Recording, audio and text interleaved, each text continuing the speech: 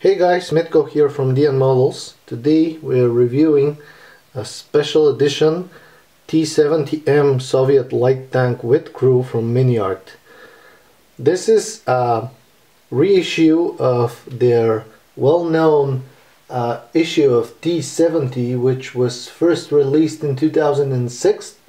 And in 2006 we had 3 options of it, including captured German. Then we had another reissue in 2008 and a couple more in 2010. Now in 2015 we have a new version of it, and the most important thing about it is made from the new plastic material that MiniArt are starting using from now on.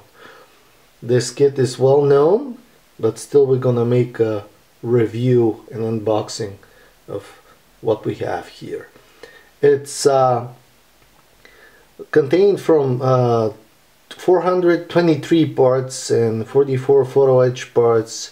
There are decals, and as you can see, the red line here, it's a bit different because it's a special edition. The box art is very nice. It has pictures of the photo etch parts on the site, and we will see how many options we have once we open the box. First we're going to take a look at the instruction sheet. What we have here is instructions for the tank itself, and the number of details, it's a bit different from what I told you, written outside of the box, because that excludes the crew.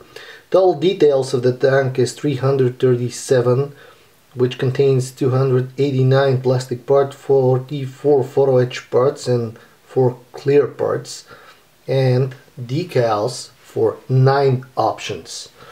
Option for the tank itself, it's to be made early and late. Very nice material, new instruction sheet from MiniArt. They're improving a lot.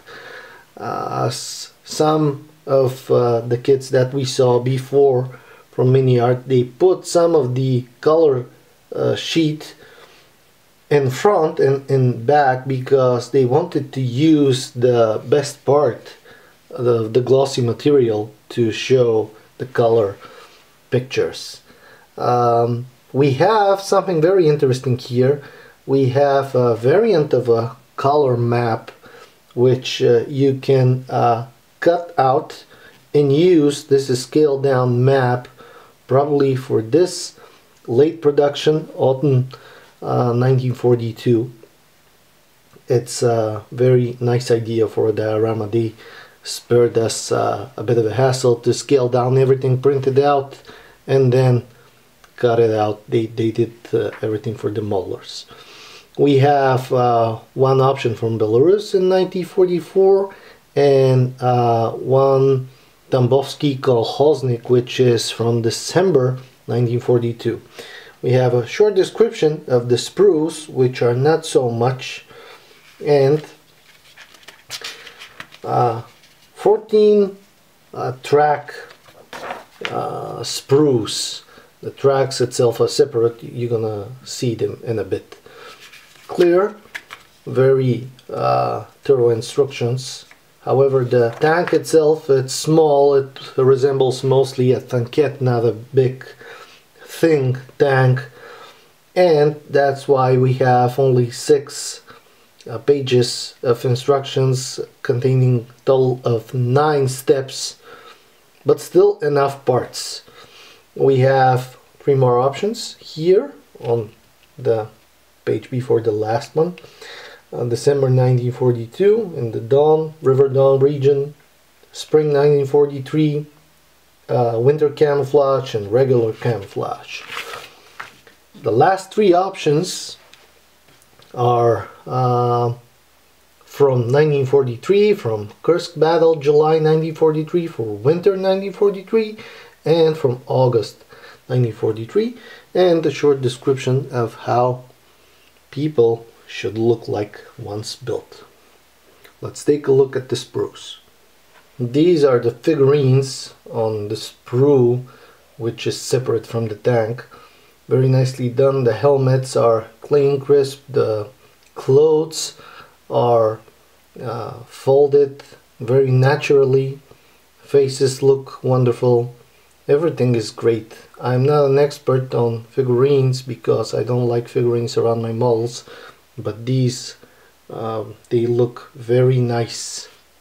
We have the wheels next and the sprocket, some additional parts, stowage boxes on the side and so on. They are two equal parts, equal sprues, I'm sorry, and they are very clean molded without any flash.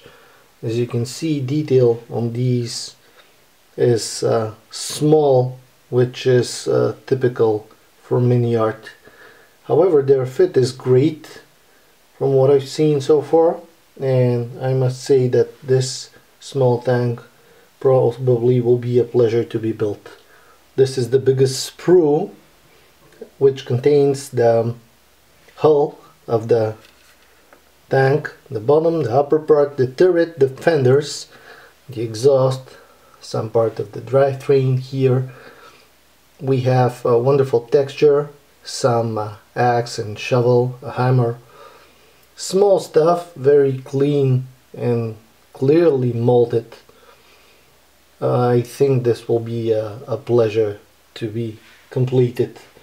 Next we have the tracks, and the tracks are separate links.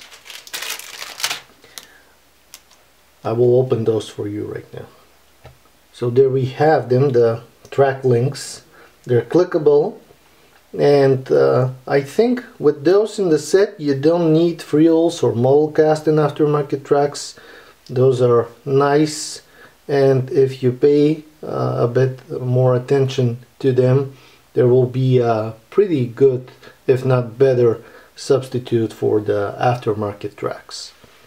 Lastly, we have the photo etch sheet, the decal sheet, and the clear parts. The clear parts, as you can see, are a couple of periscopes and the headlights and the tail lights of the vehicle. And the decal sheet is very thin. It looks promising.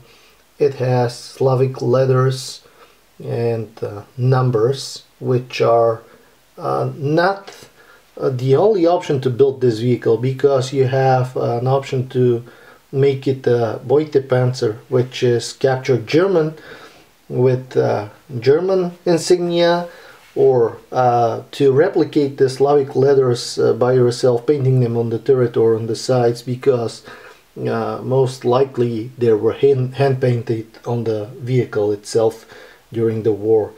We have a lot of photo etch stuff, thin meshes, thin, flexible, and pretty much that's it. That's what we have in the box. We have relatively smaller number that we used to see in MiniArt in this kit, but have in mind that this is a 9-year-old tooling. But then it's a wonderful vehicle. It's a small tank, very attractive.